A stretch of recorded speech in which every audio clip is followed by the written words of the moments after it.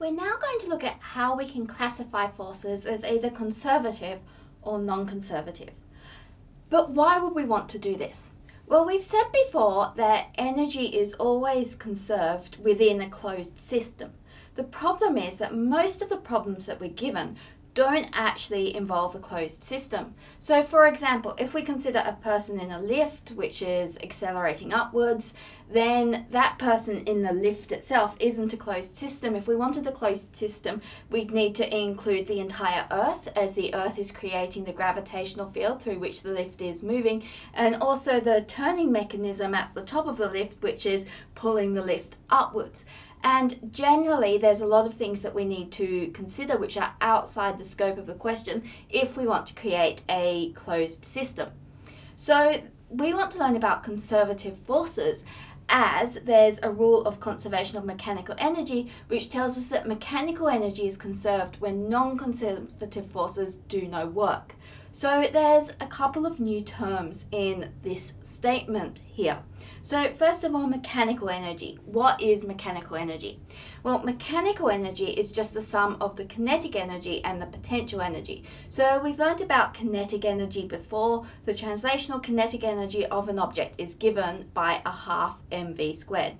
We've also looked at a few different types of potential energy. So we've seen that there's potential energy in the Earth's gravitational field close to the Earth, which is given by mgh.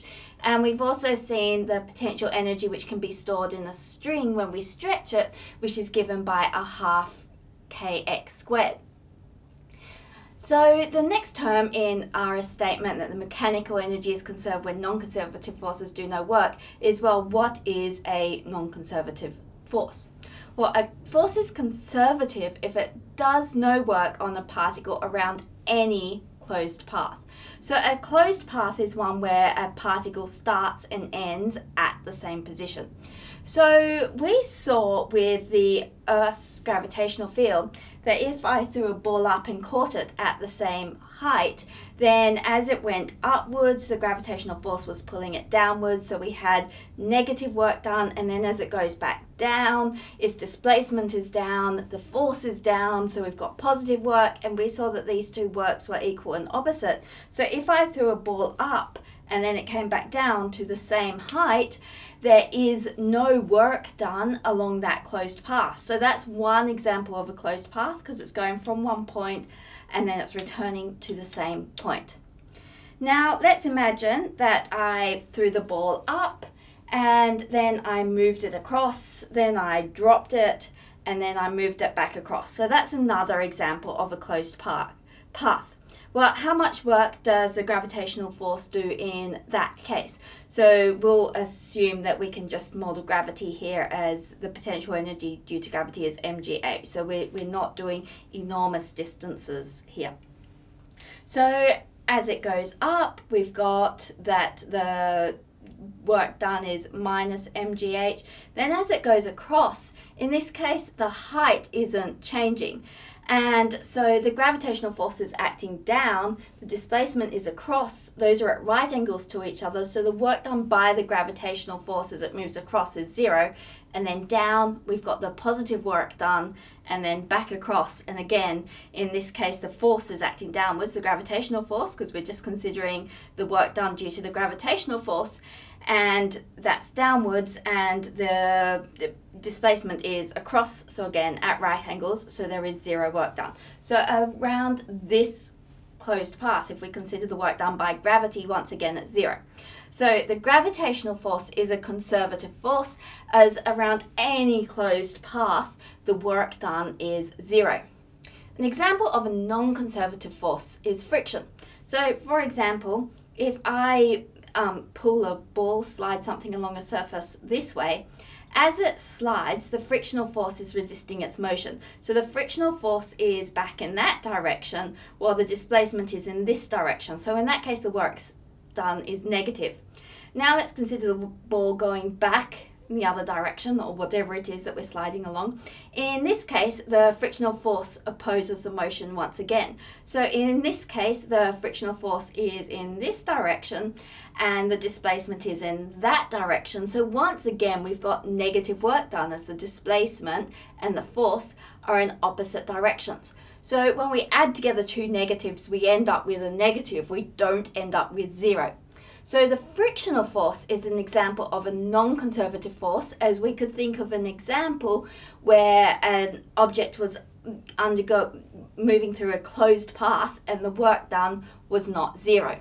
So another example of a non-conservative force is air resistance.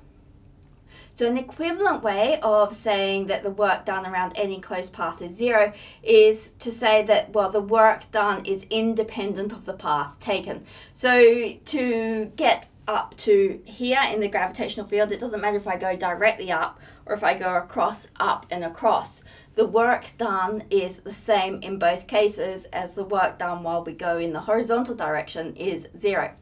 Whereas if you are moving an object across a surface and considering the work done by friction, it does depend upon the path. If we take a long route, then we're overcoming a lot more friction than if we take a direct route. Now, an example of a problem where we have both non-conservative and conservative forces is if we imagine having a block at rest on a table, and if we shoot a bullet up at it, so there's a small hole in the table for the bullet to come up. We'll be looking at this example again when we consider collisions, but in this case we can break this down into two sections. As the bullet enters the block, there are non-conservative forces doing work, as there's a lot of friction, there's sound generated, and the bullet will crumple as it enters that block. Once the bullet is at rest within the block, or it's passed straight through the block and continues on its path, we then have non-conservative forces acting, as at that point, as the block moves up, all that's acting on it is the gravitational force, which is a conservative force. So the important point here is that as the bullet enters the block, energy is not conserved. So the initial kinetic energy of the bullet, if it comes to rest in the block, isn't equal to the final kinetic energy of the block, as energy has been lost as work overcoming friction and other things. So not lost from the Earth, it's still in the Earth system, but it's lost from that system that we're considering. Once the bullet has come to rest within the block, however, there's now no non-conservative forces acting. So after that point, energy is conserved and our initial kinetic energy is converted into gravitational potential energy, and then when we have no more kinetic energy, the block is at rest and then it starts to fall back down. So the important thing to remember is that mechanical energy is conserved when non-conservative forces do no work.